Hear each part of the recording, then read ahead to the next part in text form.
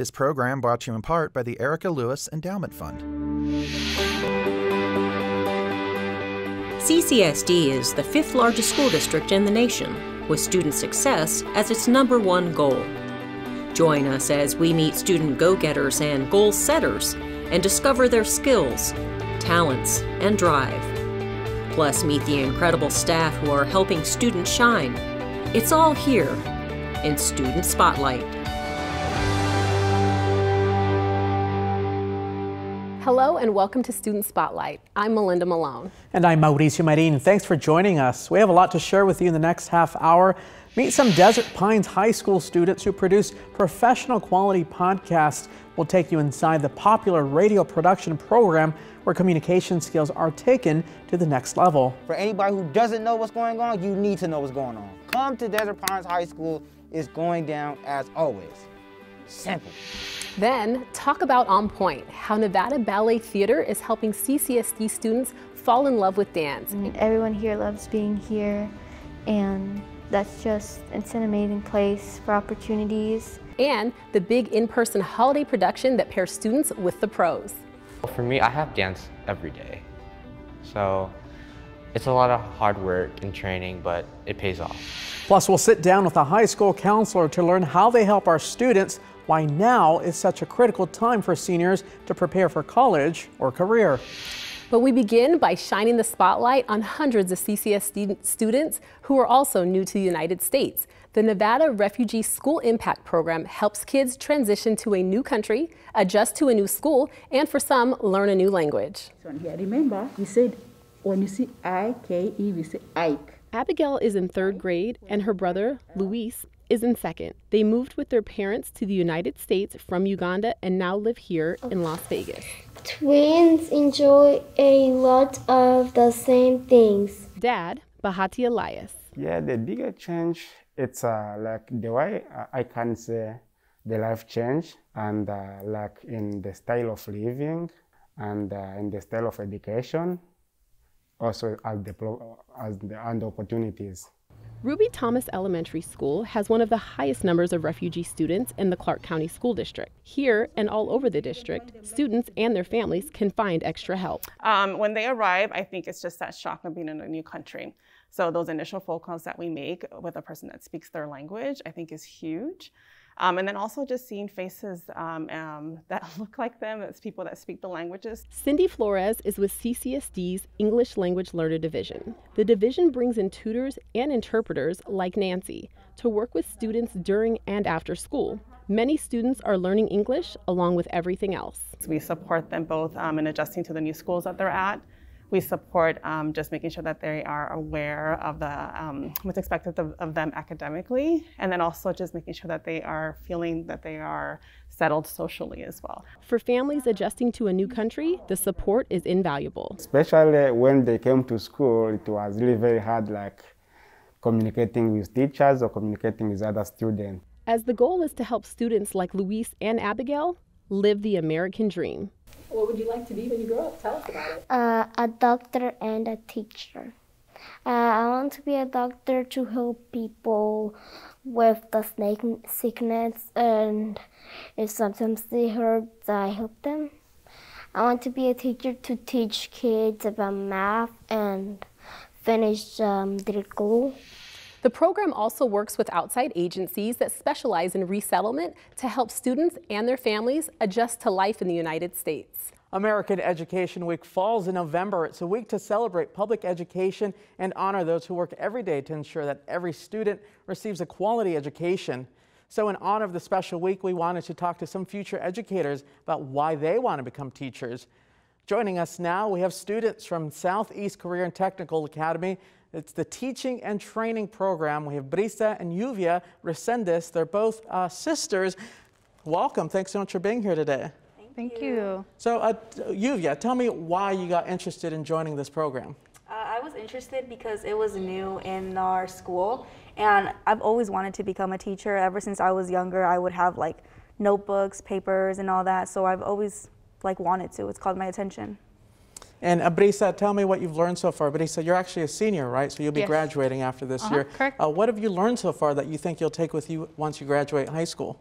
Our program has taught us everything as small as creating lesson plans, practicing our classroom management, but most importantly, I think I have learned how to include every student, no matter what, in our classroom.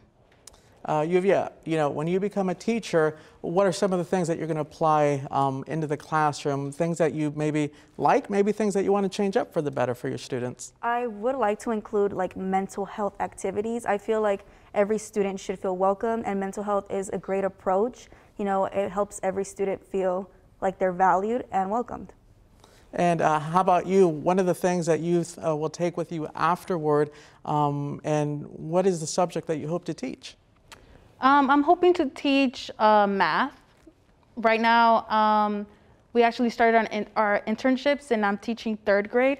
And I understand that elementary school includes all subjects, but I've always been interested in math because a lot of kids don't like it, but I feel like I can make a difference and actually help them like the subject. Now, if you had one of your friends at school asking you about the program, they weren't sure whether they should get into it or not, what would you tell them, or students watching now, why do you think it's so interesting, and what do you think they should know? I think they should know that it's not something that, you should be forced to do. It should be something you're passionate about. I wouldn't force it upon anyone. I feel like it's something you have to be passionate about and you would want to do. So I would tell them, like, if you feel passionate and you want to make a change on the younger generations, then you should join. Nice. And what subject do you hope to teach? Art, elementary. Oh, why do you like that? Yes, I love crafts. I love, engaging with students and just letting them express. And how about you? What are some of the things that you do in your program that allows you to get some hands-on experience, or more about the program that lets you kind of learn of how teachers do the job? Our teachers do a great job at help us create lesson plans. So constantly, sometimes once a week, we do lesson plans. We create our own 10-minute lesson plans. And then, like I previously said, we started our internship, so we actually go to classrooms and get the hands-on learning, everything. Now, for the program for you, not all schools have this, but SECTA does have it. Do you think it's helped prepare you more for teaching? Obviously, you have your teacher, you focus there. Once you graduate high school, do you feel you'll have the steps on knowing how to become a teacher? Yes, I'm really thankful for the program because it does genuinely teach you, and it does help you prepare to become a teacher, not just as in you're going to go and teach, but it prepares you as in, oh, you're going to also teach with students in the class. What's one thing you've learned to appreciate about your teachers now, knowing all the work that goes into what they do before they step into the classroom?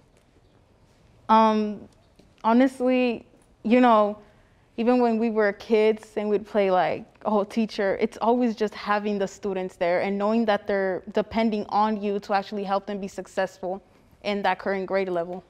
That's awesome. And how about for yourself? One of the things that I've learned working with the school district is just so much the work that goes behind everything before the teacher steps into the classroom. What have you learned from the program that you can think about now that you really appreciate? I really appreciate kind of like the work the teachers put. It takes a long time to come up with something original and creative that helps everyone feel included. So I really appreciate the time they take to just help everyone feel included while being original and creative. And one last question before we go for each of you. What is the thing that you've enjoyed so much about the program that's been so unique that you'll take with you? I feel like just getting to know like your peers around you, getting to know that everyone's different in their own way. And that doesn't necessarily mean it's a bad thing. It just helps everyone know like why it's important to be just different with everyone, How about you, Brisa? Personally, knowing that it's in our hands to make a difference. Yeah, we are the future. Kids are the future, and as teachers, we prepare them for the future. We prepare those future generations. Well, ladies, thank you so much. Good luck. I know you're going to be great educators from everything you learned. Thank you. Thanks, Mauricio. Now let's kick it over to students at McCaw STEAM Academy in Henderson for our first Student Spotlight News Break. Hi, I'm Bethany, and I'm from McCaw STEAM Academy. And I'm Oliver. We're here with your first Student Spotlight News Break. Did you know National School Psychology Week is celebrated on the month of November? This year's theme is Let's Get in Gear. GEAR stands for Grow, Engage, Advocate, and Rise. Thank you to all the CCSD school psychologists for helping students all year long. Our school is a magnet school. One of the things that makes McCaw STEAM Academy unique is our creative learning environments. We have a building nicknamed the STEAM Wing because it houses 7 amazing STEAM labs that support our learning of science, technology, engineering, arts, and mathematics. These amazing STEAM labs include a life science lab, a physical science lab, an earth and space lab, a virtual reality technology lab, a robotics lab, a fine arts lab, a makerspace where we use the engineering design process to solve real-world problems. We can't forget our courtyard, mine, garden, and our green screen media room. Can you tell why we love learning about STEAM at McCaw? Thank you for visiting McCaw STEAM Academy and seeing what makes us one of a kind. We'll now send you back into the studio. Thank you, Bethany and Oliver. Here's a fun fact for you. Desert Pines High School is the only high school in Nevada with a radio production magnet program. In fact, their radio station even has a FCC license. While the focus these days is more on podcast, DJing, and internet radio, students are learning how to communicate effectively. This is radio production, if you don't know. You got radio production 1, 2, 3, and 4. Now, each of them is like a grade. You pass 1, you go to 2. Now, with 1 and 2, you talk about the history of radio, like before my grandma was born. You know what I'm saying? Like 1928 radio and stuff like that. And then you talk about the commissions of radio, like the acts. Now, with 3 and 4, that's when you get into the technology. This prepares us not just for the radio program, learning about the history of radio and what exactly radio is. It also helps us for the life in the real world. A lot of us know what we want to do in the future, just love doing podcasts. I have 2 podcasts of my own, and we're just helping everyone do it. We have a podcast on Spotify called Game Time, and what we do is we talk about the NFL weekly. And so I am like the almost like color for podcasts, you know. There's multiple things. We're learning how to analyze stats, we're getting into that. We're learning our communication skills. Yeah, well, I mean, communication skill is important in any aspect of life. But being able to talk not only on the radio, but television, doing sports broadcasting, even talking as an MC on a radio station or doing a DJ gig. If you don't know how to communicate, you can't succeed. And if you know how to communicate, you will have a leg up on a lot of other people. Learn about all types of music, audio production, the technical parts of computers and music, producing music. For my part of the class, we learned how to technically just do host events and basically do the music part. I also learned how to do the podcasting part. It takes time to actually develop doing everything, but the podcasting part is you basically just talk about things that you're interested in. My dream is just be a play-by-play announcer for a team or just anything like that, or have my own show at ESPN. That's the ultimate dream, and I know that first step starts here. And knowing I've had the opportunity to start this since my freshman year is really amazing. I remember my freshman year, I used to hate it. I was just like, what class is this? But come to find out 3 years later, look where I'm at now. I'm making money, making friends, and I'm going crazy. The ideal program is to say, hey, I want everybody to be in radio. But no, I mean, that's just not realistic. Realistically, I want them to take every piece that I teach them, whether it's communication skills or learning how to edit or maybe do a little advertising here and there. Take every little piece that I teach them and use that to gain a better career for themselves. You can find out more about the radio production program and even find some of the podcasts by going to desertpineshs.org. School counselors have a big job and a huge impact on student achievement. Right now, high school counselors in particular are busy helping students transition to the next step, be it military, college, or career. I'm joined today by Nancy Escobedo from Chaparral High School. Thank you for being here. Yeah, thank you for having me here. So what is something that high school seniors need to know right now? Right now is the time they need to start focusing on what their post-high school plans are going to be. So just like you mentioned, military, whether it be college, whether it be going into the workforce, they really need to start thinking about what is it that they want to nail down to make sure that they're on the right path beginning now. So getting applications in, talking to recruiters, making sure they're communicating with us to stay on track with graduation plans. And for those who are applying for scholarships, do you have any advice for them? Yes, don't procrastinate, number one, making sure that they get those applications in. I know some of the scholarships can be a little intimidating for some students when it comes to essay expectations or GPA requirements.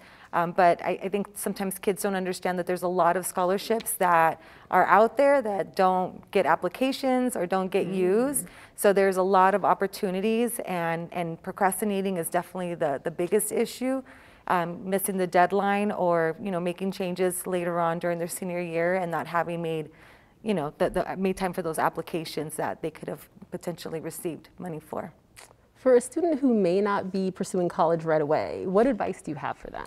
I always say apply anyways.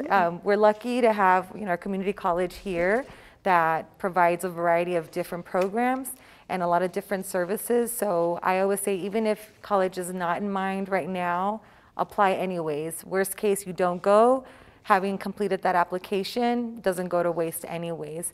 But if they have other plans, that potentially they may want to pursue, we want to know about those as well. So we ask, make sure you're communicating with your counselor so that we can get you set up for those right programs. Awesome. And for students who may be going into the workforce or have a career in mind that they may not be pursuing college right away for, what advice do you have? So like my school, for example, we're really lucky that we have what's called Career Technical Education Program, CTE.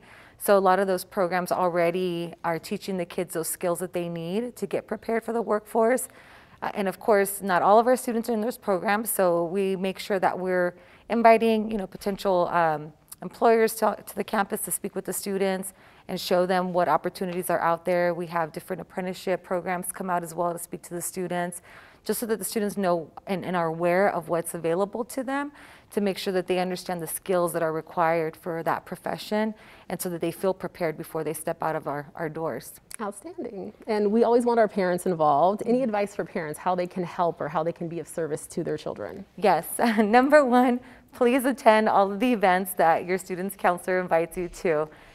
Being involved is step number one, and it's really helpful because we're able to get information across to them.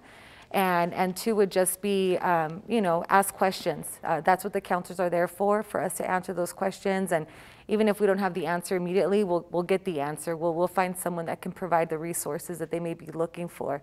Because sometimes it's not just the student, right? Sometimes the families need some support as well. So we want to make sure that we're available to them. So just making sure they keep that open communication with us is number one. Absolutely. Those services are so valuable, and we thank you for that. So, say you are that student who does procrastinate, or maybe you're ending your senior year and you just don't know what you want to do next. What advice do you have? Yeah, again, keeping in contact with your counselor is number one. And I can just speak from my own personal experience. I was that student my senior year. So I've been there, I've done that, and I realized that having communication with someone that could provide at least some guidance would have been the better option, just to make sure that I'm familiar with what was out there. So we constantly are making, are creating different ways to communicate with our students, with class presentations, family events, other ways that we can connect so that they understand, hey, like, it's okay if college isn't the option for you. It's okay if the workforce isn't the option necessarily right out of high school, but there are options. So, try to make sure that we provide as much as we can so that students are aware of what's available to them. Thank you. This is all valuable information that our students need to know, our parents need to hear. Thank you very much for all your help today. Thank you. Thanks, Melinda. Let's head back to McCaw STEAM Academy for another Student Spotlight News Break. Hi, I'm Faith from McCaw STEAM Academy. And I'm Arnav. We're here with our second Student Spotlight News Break. November is Native American Heritage Month. And it's a good time to pay tribute and give respect to the rich history and traditions of Native Americans. Vegas PBS has lots of programs that you could watch about the first Americans. Remember how we told you McCaw STEAM Academy was a magnet school?